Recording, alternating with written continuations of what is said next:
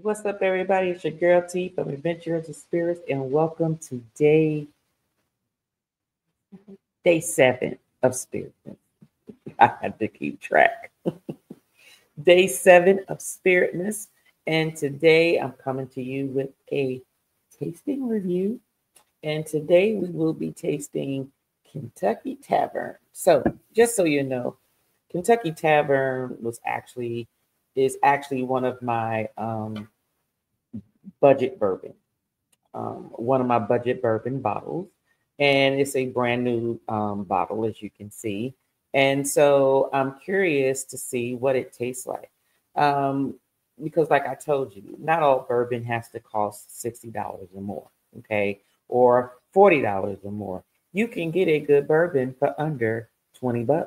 And this budget bourbon was under $20. Matter of fact, it was under $18. I believe it was 15.99 if I remember correctly. But this Kentucky Tavern, has a big brother, should I say? This one is a special reserve bourbon. Is made in Owensboro, Kentucky, and it is actually owned by Sazerac, and Sazerac still produces it to this day. So, just so you'll know, this may be a budget bourbon. And as I said before, a lot of the budget bourbons are usually owned by the bigger bourbon companies. And the juice is the same. Um, I'm looking here. The proof is 80 proof, so it's not a high proof bourbon.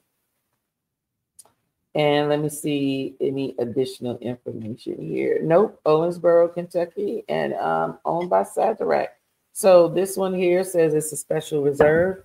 So let's see how special this is supposed to be. So the look of it is a little lighter than usual. Usually I'm used to a little darker bourbon, but let's go ahead and try with the nose.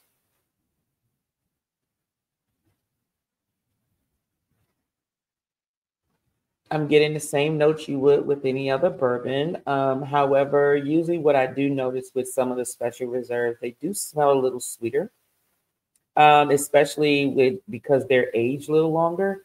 So the other special reserve I tried was 5 years.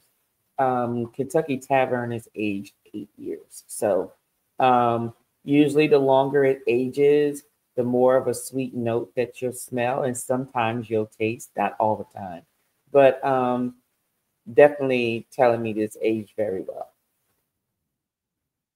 Yeah, you get your caramel and your brown sugar, your toffee. This one I smell a little of honey. Um, and in addition, maybe a little nut, more of a almond, if you will. Almond or pecan? Almond, small almond. So let's go ahead and try the palate, shall we?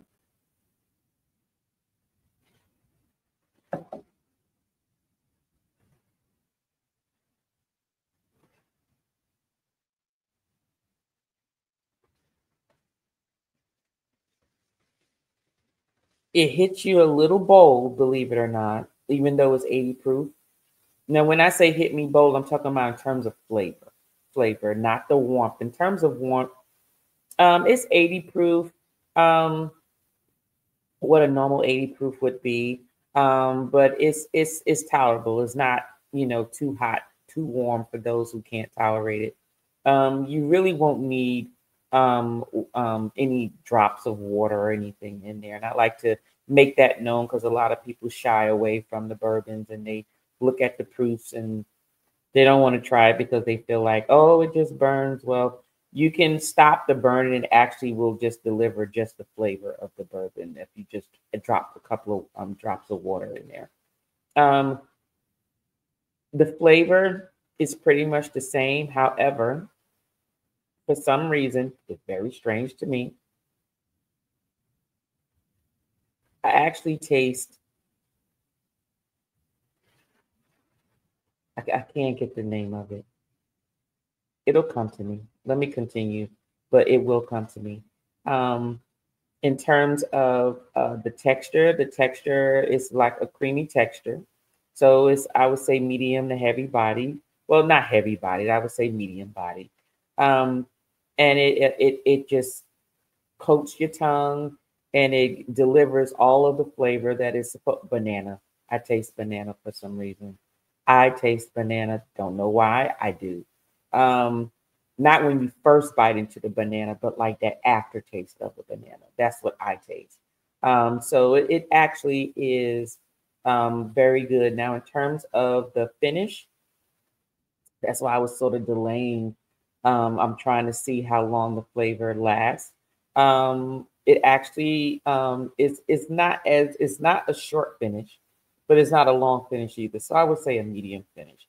It lasts long enough for you to enjoy it, and then also want to sip again.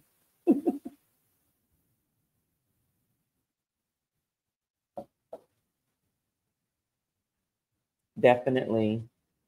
Definitely, this is a pretty darn good um, bourbon for it to be under $18. I could tell you that much. I would definitely put it on my bar, and I can tell you, um, if you did a blind test with someone who drinks bourbon, who puts their nose in the air to say, "Oh, it is if it costs a certain amount," no, trust me. And you know what? I just might do that. I might be doing some blind soon. But I can tell you, this is definitely something to put on your bar. Very reasonable.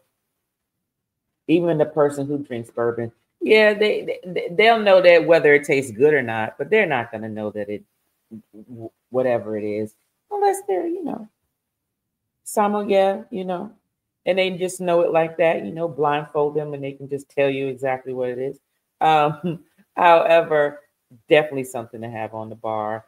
Very low price. You give it to the person that's just starting out, and you don't have to worry about wasting your $100 bottle or your $80 bottle or your $60 bottle.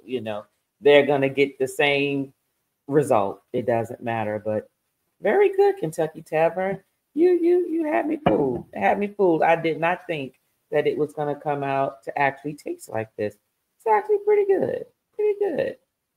All right, Kentucky Tavern. Well, with that said, thank you all for joining me with today's Spiritmas tasting.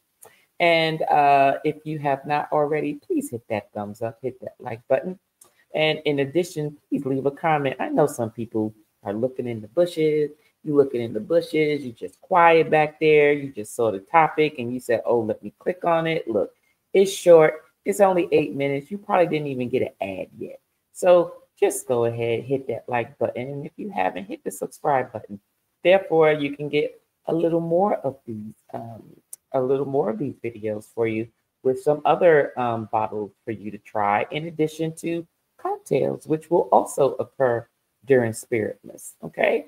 If you also would like to become a Spirit member, please do so. You can look it in down low in my description, and it will give you the link to my membership, and it'll let you know what the perks are and getting samples in reference to what I taste. You will be getting those samples. So with that said, you all have a good Spiritmas, and I will see you on the next day. See ya. Let's have a toast for the real ones. Let's have a toast for the real. Let's have a toast for the real ones. Let's have a toast for the real. Let's have a toast for the real ones. Have a toast for the real. Let's have a toast for the real ones. Have a toast for the they done baptized the bad guy. Still don't follow religion. The fabric's not average. The cotton's Egyptian. 500 for the shoes come dirty, but the European. Less is more and less is the bank. Up the score, I pull up from trade. From the tray, I'm ballin' like Trey. Do what I can, I do what you can't. I wrote this 30,000 feet up. 10 toes stay G'd up. I'm tryna get that type of wealth like a house on the hills, can't see us. Say the money still me up.